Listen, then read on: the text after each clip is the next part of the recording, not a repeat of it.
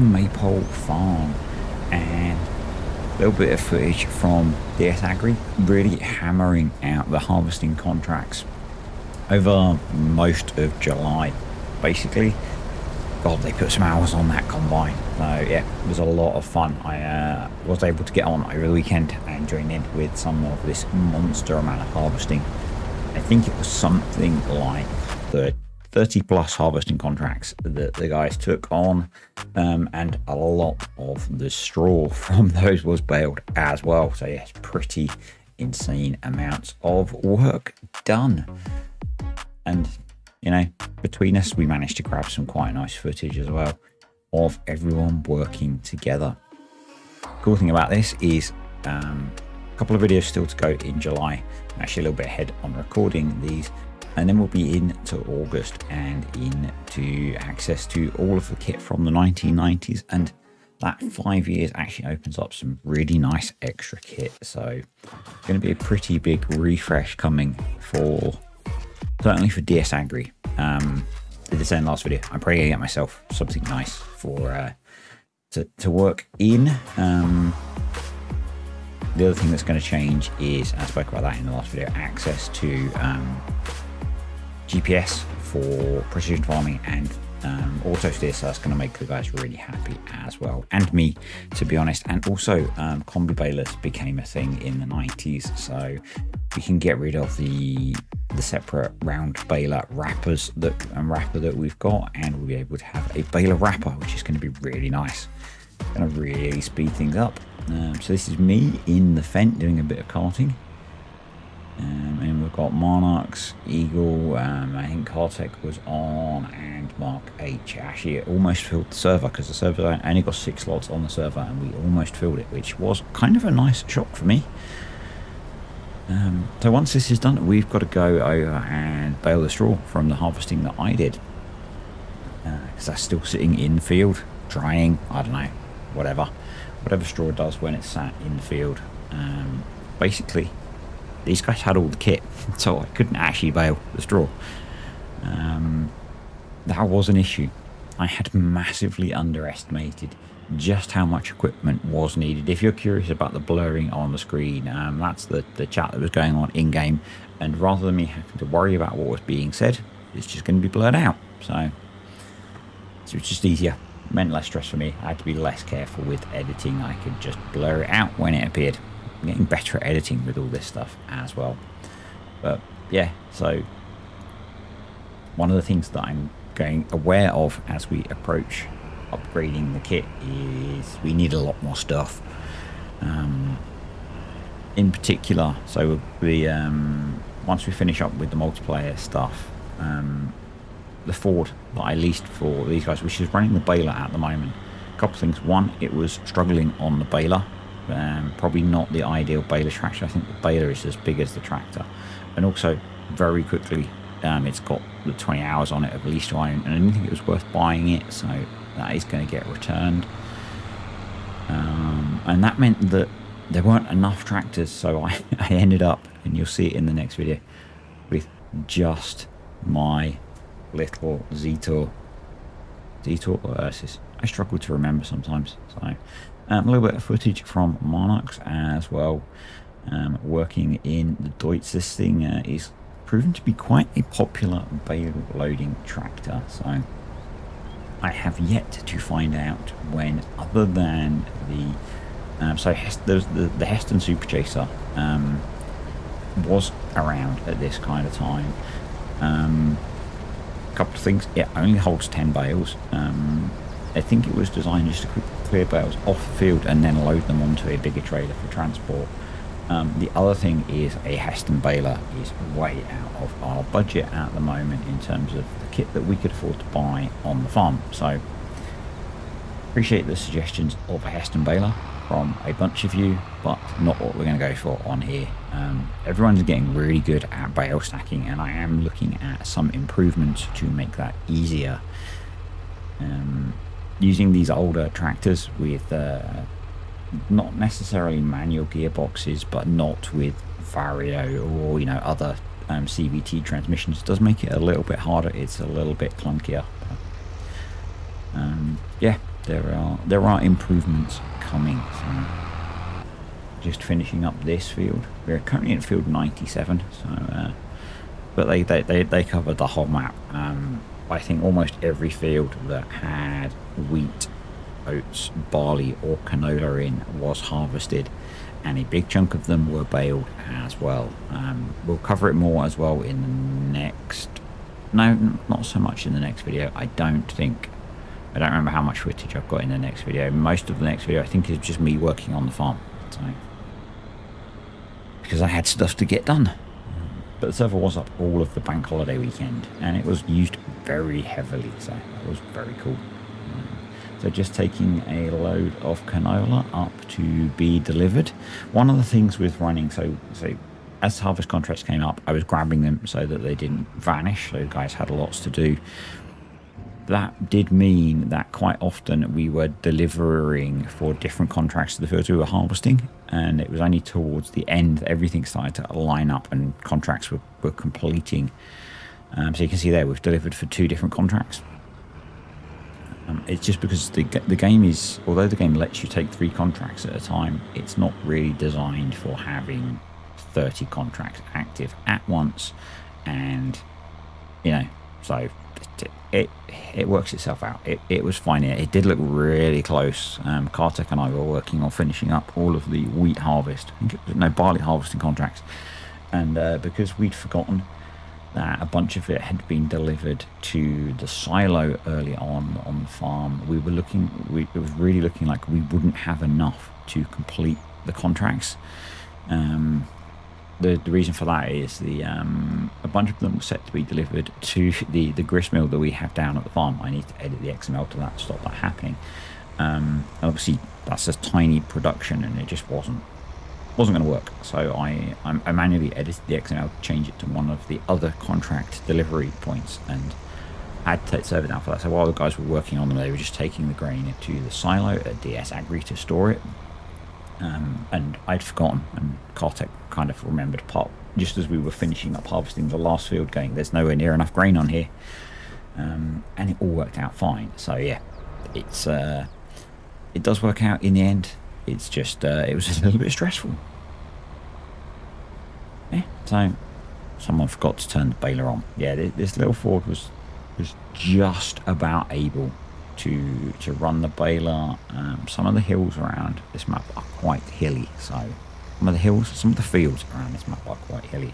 Hills are hilly. That's the thing. Unless they're not hilly, and then are they hills even? Who knows?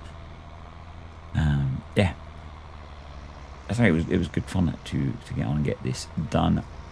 Plans for the farm. So I'm going to run. I've been bouncing around in my head over the weekend with this map. I'm going to run out the rest of the next year. So we're back at our farm. Look at the, I asked them to deliver the baler to the farm. Look at the state that they delivered this in. It would have been nice to give it a wash, and yeah, you can see it's coming up on 20 hours, so it's not got a lot more work left before we need to either hit the let's buy it or let's return it point. And the final payment is quite high. It's £32,000, and I didn't feel that was worth the cost for what it's being used for. So the Ford will be going at some point in this video, but yeah, you could have given it a wash, lads. So what do we do when this wasn't live on the server, but what we do when we don't want people to use it, we put it in one of my sheds because I can lock the door. Got the fence down here as well. We need to do a couple of things, and my mind is struggling to remember what they were. We need to sell some milk, and the fence is nice for that because it's quick. I did also think we were going to need to sell some slurry and get some slurry cleared, but actually we don't. And again, the Fendt is nice for that because it's faster than any of the other tractors that we have down here at the yard. I actually have quite a few tractors at the moment because this is before I gave them all back. So you've got a decent amount of milk coming in now. I think we're at nearly 18,000 litres of milk, so it's a nice bit of cash for us. Cash is going to look pretty good over the next video or two as the harvesting contracts are completed. it's really weird for me. It's unusual that I've got this video and the next video recorded, so I'm having to try and make sure that I don't talk about the future too much to avoid spoilers. Obviously, the guys that play in the multiplayer see all the spoilers, but not everyone does, and not everyone wants to see them, so yeah. First load of milk up at the dairy. Obviously, for this farm, this is the main income, although this is the money that DS Agri makes is kind of split between them, because it just is. It just is. One of the things I am going to do is all the tractors that we buy, I'm keeping. So, because I think it'd be really cool to see that history of the tractors evolve. With the amount of hours that are getting put on them, they're pretty much worthless by the time we're upgrading them. You know, they're worth like 10 grand or whatever. So, nearly 7 grand for the milk. It's pretty nice. So, yeah, I'm going to keep them all. And as the contracting business grows, we'll maybe get a shed to keep them all in. And, you know, there were points like in the next video, there wasn't enough kit with me working and all the guys doing harvesting contracts. There was not enough tractors, so keeping them all means that we should never be in that situation in the future. It might be that you're using an older tractor, which is less ideal, but it'll do a job. And most of these old tractors are pretty good, actually. So the gearbox in the Fender is not popular. I really like the way it picks up slowly as it gains momentum, but not so much for some of the guys running it as a carting tractor, particularly when they overload it with 2 trailers full of grain. Hey. So yeah, nice bit of cash coming there. What I was just going to have a quick look at is the number of hours they've put on the kit. So you can see there's a decent amount of cash already. And yeah, the combine has now done, at this point, 9 hours. I think when I handed it over, I'd done 0.7. So yeah. They are putting the hours on stuff. So we've got the Deutz hooked up to the baler, and we're going to get our straw baled. I'm not going to worry about putting it on a trailer to stack it. You know, it's the fields next to you. It's one of the quite nice things about this farm. Apart from fields 11 and 12, everything's really close. 11 and 12, I have to loop around the top, so I might, actually, I'm wondering whether we sell those fields off after harvest and pick up. There's a bigger field just up the hill with the pond. Maybe we pick that up and split it in 2. I think it's field 17. I just saw the number jump in to the corner of the map. It literally backs onto this field, and that might be a nice way of saving a bit of travel time, if anything. Previously spoken about expanding the yard into this field, but I think we're good actually for now. The only thing I really want to get is a new slurry store, which I've got one picked out, got the spot picked out. We just need the funds to pay for it. It might be that I sell some silage bales for that. Keeping up with slurry production is proving more challenging now we have so many cows. Once the calves are a bit older, I will move those over to the field where we have the other cows grazing, free up a bit of load. Don't know if the field will cope with grazing that many cows, but we will see. I can always take over some supplementary feed. I do need to look at selling some silage, probably before we go on a spending spree. So I think we have about 500,000 litres of silage in the yard, and we really don't need that much. Combined with the hay that we've got plenty of feed. So yeah, I just need a trailer to load it up on, and because of all the harvest contracts and the baling that's been going on, there's been a shortage of bale trailers in the area. So yep, something that I do need to address. We'll get there. Actually, just loading all the bales up is going to be a bit of a faff. So I'm kind of not doing myself any favours by not allowing bale stackers and not allowing auto load. It's part of what makes this harder. It's interesting, actually. I don't find this style of play particularly hard now. Obviously all the prices we get for things are lower, but in general. It's kind of how I like to play.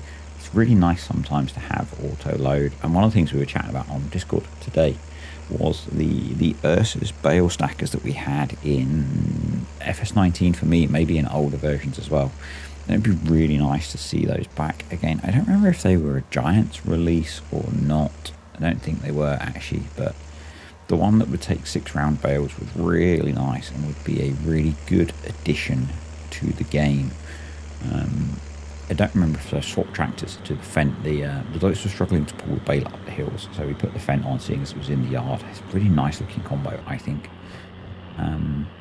Yeah, I don't remember if I said before, this recording this commentary has been a bit fragmented, that I have yet to find out. I do remember talking about it, because I remember talking about the Heston bales. I haven't found out yet when bale stackers were a thing that were common in farming, apart from the Heston Super Chaser. So, yeah, I will keep exploring. ChatGPT has been really useful for that. Obviously, I put some screenshots in before from the GPS stuff, and I use ChatGPT to find out about the combination baler wrappers. So it's really that's a really weird tool, that in that it responds differently depending on how you ask it. I've asked it before about combination baler wrappers and really struggled to get an answer out, because it seems to refer to some kind of, I think, American machine that does heading and windrowing and baling in one. I don't know, so, but I got there. I gave it some examples, and because the examples were old enough that it knew what they were, it then worked it out. So yeah, that was kind of cool. Pretty much finished on the baling. It wasn't that long a job, to be honest, particularly once I stuck the Fent on. As I said, this thing takes a little while to get going, but once it got going, it handled the baler just fine. I am wondering if we've got a bit more cash available, we could get a bit of a tune on the engine on this guy. I don't remember if I got it in the highest power engine available, so that might be something we can do just to help out with some of the heavy work that it's doing. Although I suspect, well, I was going to say I suspect it might be retired soon. I suspect it will be retired soon from the contracting business. It'll probably come live on the farm with us, because I really like it. So as I said, not planning to sell any of the tractors that we own through this process. I don't think I've sold any yet. No, I don't think I have. So probably to help with, and lag shouldn't be a problem. If we get problems with lag with how many things we've got, probably what I'll do is I will go store some of them somewhere else on the map. We'll rent a shed somewhere on the map to store them in. Actually, that's something I want to talk about. So a while ago, when we bought the contracting yard, it came with a house, and I asked you guys what to do with the house. We spoke about solding it, about renting it out, that kind of thing. I've done nothing, and here's why. So just sending the baler and the Deutz off for the guys doing the contracting work. They need some more kit, so doing that. I pay at the moment £5,000 a month per worker for 2 workers, so we pay 10 grand a month in worker wages to cover all of the things that we need to do. We will have seen earlier in the video we had 4 people working on the server, so in theory I'm not paying enough wages. What I'm thinking is that the predominant suggestion was to rent the house out for an income, rather than adding something in to give us an income and then adding more stuff in to take money out. I'm just leaving it at what it is for what we're paying for workers, because that seems to work. One thing I do need to do is switch that bill over to DS Agri, because I'm paying the workers wages and not getting, well, I am getting the benefit because I'm taking cash from them. I just want to do that because it'll be easier for me to see the income that I'm making. So yeah, it'd be really nice if I didn't have to keep taking money out of DS Agri to get what we need. I'm torn on something that I want to do. I want to get a nice tractor on here in August. I have said no loan on here, and we're using lease to own instead, because I want to get a tractor that I can customize. I'm pondering using the new loan mod to take out a loan for probably 2 years for the amount of that tractor. So curious what you guys think of that. It's a bit of a change, but otherwise I'll just use lease to own. And that, if I use lease to own, I'm still going to want to do things, but making is swapping wheels, and I'll just do that in the XML. I'll pay however much it would be for the set of wheels, and I'll do it in the XML. So it doesn't really make much difference. It's just a flow of gameplay. If I need to change the wheels in the month, while I'm recording, then it would, or if while the server's up, it would be a faff. So I'm curious what you guys think of that. A lot of the kit that the contracting side is going to get, I think, is going to be on lease to own as well. So again, it would be an option there.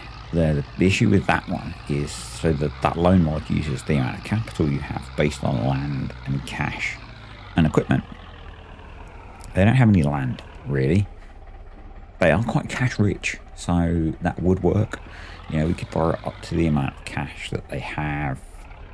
So I'm curious whether you guys think we should add in that loan mod.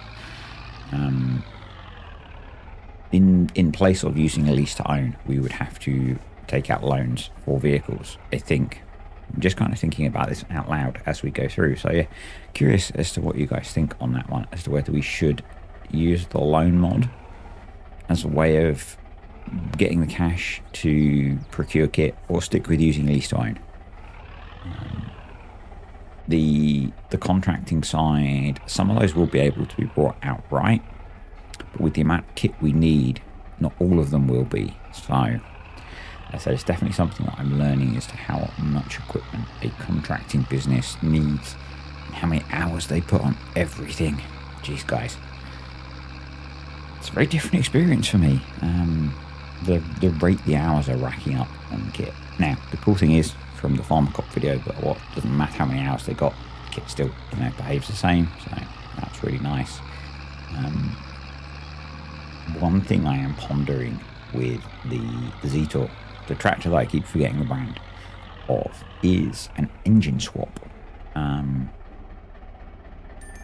So obviously I've spoken about, these old tractors are quite clunky, and as we progress through, we get access to more modern stuff. But I really like this old tractor. I think this is becoming the old case that I had in FS19.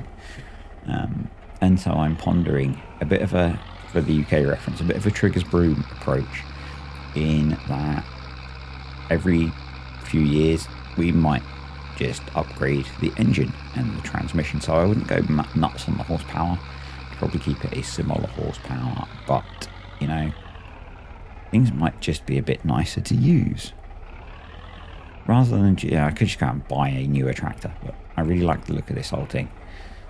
And I can imagine farmers would do that if they had a favourite tractor. They'd probably, do an engine swap on it, drop new gearbox in, that kind of thing. Tell me if I'm being crazy, but I kind of figured that they might do that kind of thing. Find a more modern, small engine to put in, nicer transmission. I can see way off in the future. So one of the things that I did, and I have available through Discord, are some vehicles where I'm using one of them on Greenlands. I'm using the T6, which has got the methane fuel swap. I've got another one, I've got a case which has got an electric motor swap, and I could see in the future us doing that on this. When we get into the period where we're playing in like 2020, something like now, maybe this has had an electric motor swap. So we take the motor out of the Riggy Track, the little Riggy Track tractor that's base game, that's electric. Maybe we take the motor and battery unit out of that and put that in here, way off in the future. I think that'd be really cool. I really love that little Riggy Track. If it had a front loader, it'd be awesome.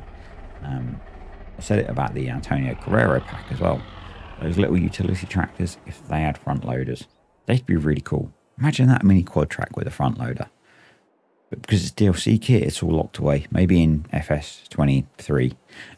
So that's the baling done. We got 24 bales, which is pretty good. I'm pretty pleased with that. Yeah, so that's been this video. Hope you enjoyed it. The commentary's been a bit fragmented. I kind of struggled my way through it. So hope you enjoyed it. Click the like button.